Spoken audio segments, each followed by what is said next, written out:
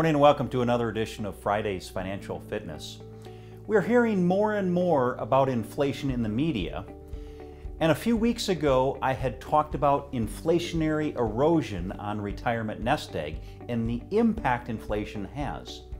So as we're hearing more and more about inflation, I want to visit with you about a particular investment that has been gaining more and more popularity, and that is a Treasury inflation protected securities, or better known as TIPS. According to Investopedia, TIPS are securities that are indexed to inflation in order to protect investors from the negative effects of inflation. They are backed by the United States government, and the par value rises with inflation as measured by the Consumer Price Index, while the interest rate or the coupon remains fixed, and the interest on TIPS that are paid are every 6 months or semi-annually. So let me give you a hypothetical example that's not necessarily representative of any specific situation, and obviously the results can vary depending on where the markets are in interest rates.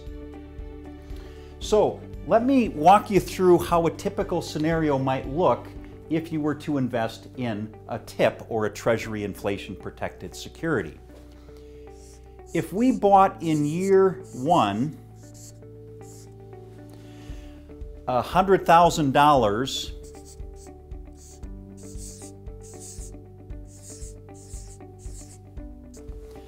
with a face value of $100,000 and par is at 100, so our total investment's $100,000, the coupon in this hypothetical example is at 2%. So as I mentioned, the first 6 months we will receive a coupon, and the second 6 months we will receive a coupon. In this case, $1,000 each, but annualized, that would be $2,000. Now let's say at the end of the first year, the Consumer Price Index increased by 1%. As I had mentioned earlier, the coupon doesn't change, but the face value of the bond does. So 1% increase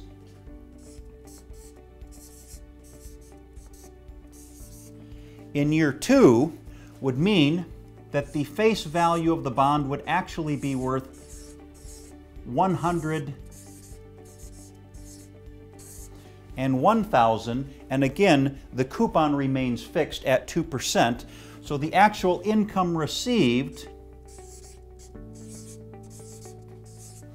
would go from $2,000 to $2,020. Again, in this hypothetical example, let's say the Consumer Price Index went up to 3%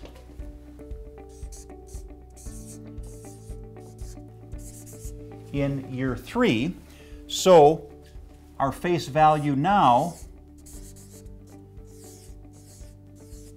is $103,000, and again with a 2% coupon,